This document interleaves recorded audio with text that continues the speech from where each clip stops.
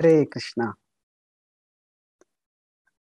So the question is spiritual tourism to India dangerous for one's mental health and emotional balance?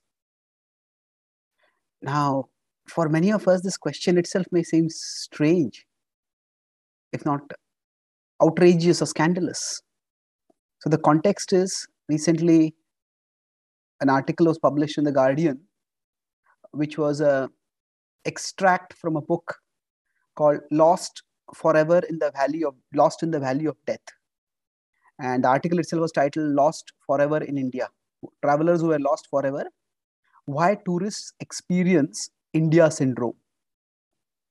And this book purports to describe many travelers who came to India and they went to some spiritual places, some holy places, and they became very mentally disturbed. They faced some psychological breakdowns and they had to be treated. They have the interview of a psychiatrist also who has treated several people like this. And the solution is, the psychiatrist says, is in many cases is just the plane ticket back home from India. So this article has raised a few concerns among people. Let's try to look at them one by one. First of all, let's consider the concerns. If somebody has been disturbed, then that's definitely a matter of concern.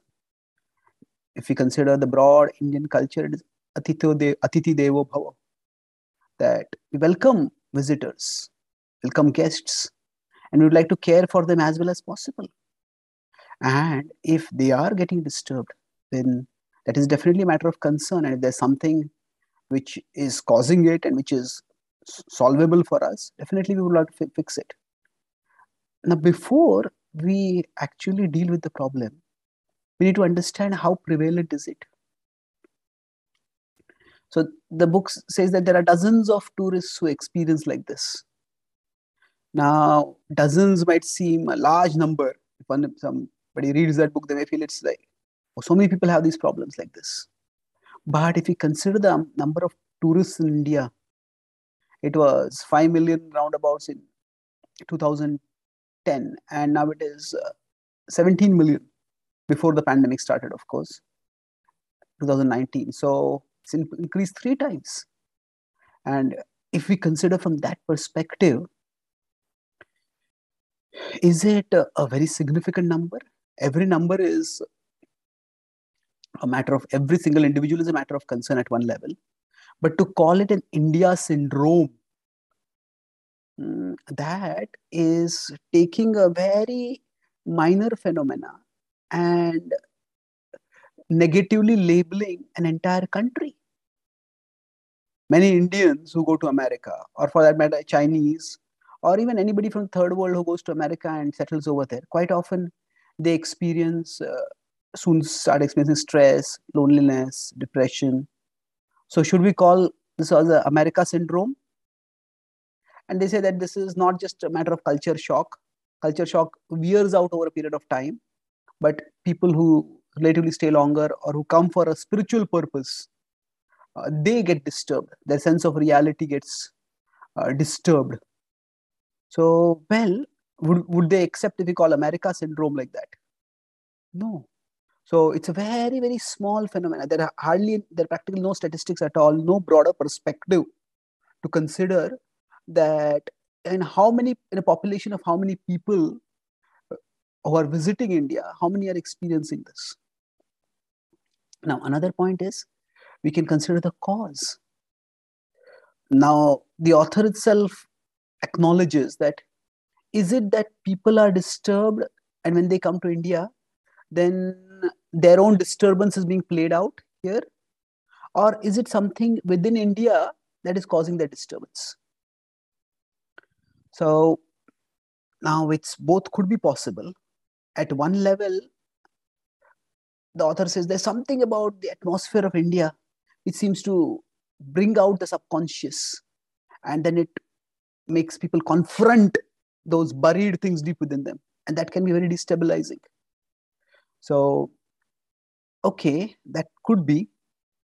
Now, if it is within their subconscious and it is coming out, first of all, what is the cause of it? Is it the stimuli that are provided by India?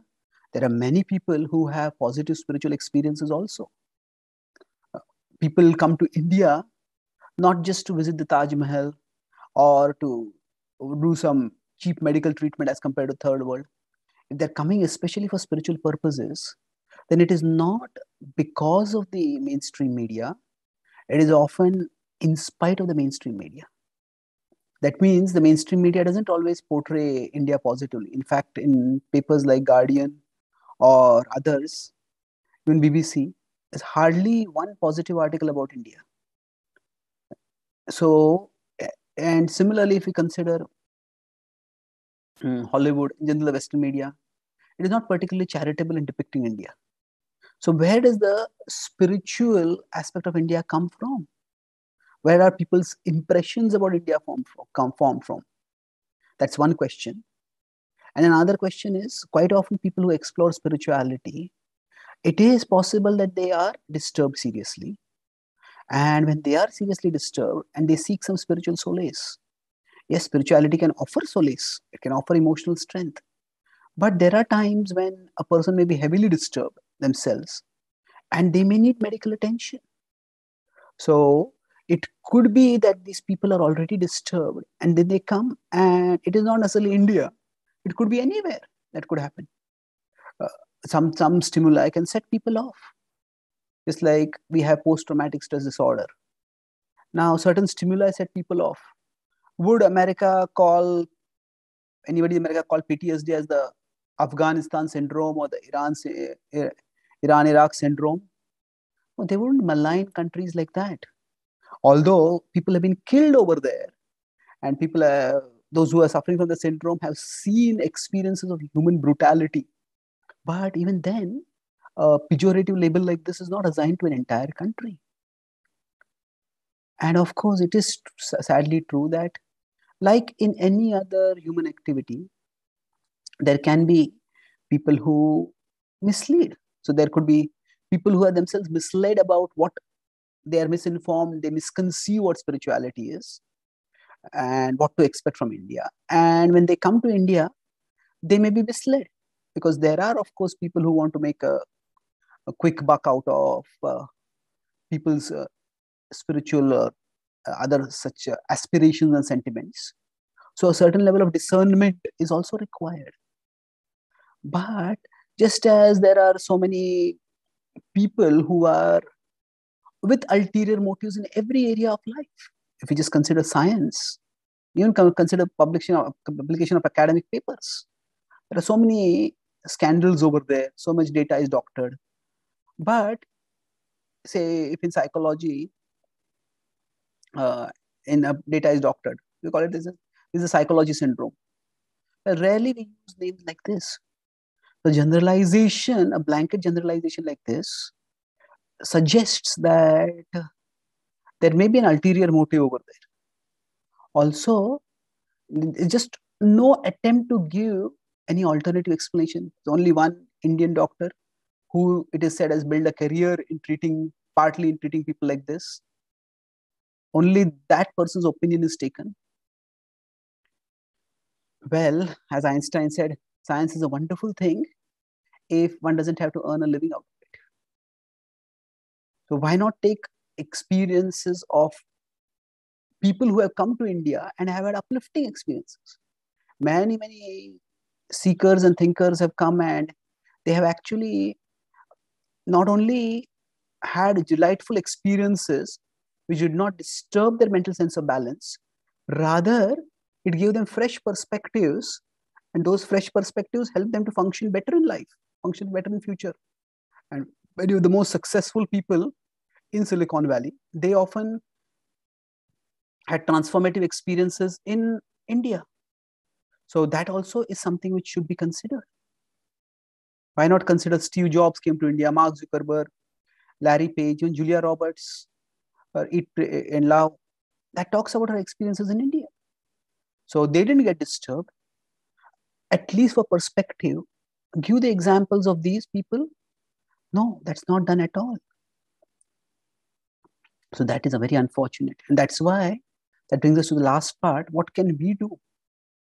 It is important for us to take the responsibility for presenting and representing India properly.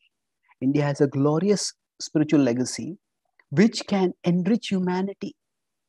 And if we don't take the responsibility of telling the story of spirituality, somebody else is going to. And currently, it seems to be a hangover of the colonial mentality, although colonialism is often condemned. But in some ways, it is the West telling, okay, what Indian spirituality is and what it will do to you. So it is for us, we may have shackled off the political rule of the UK, but they still rule intellectually in many ways by shaping our worldview. And if not our worldview directly, shaping the world's view of us. And that's why now with social media available, to some extent, outreach has been democratized. Many of the mainstream newspapers are sometimes called as the legacy media, because they may soon become uninfluential significantly, because thoughtful people can see the biases in various media, and they would much rather learn from other sources.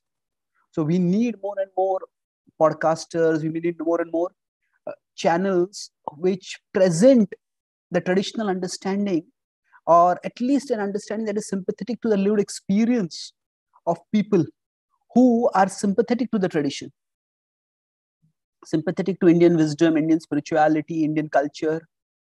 And it is no one else is going to do it. It is for us to take that responsibility ourselves.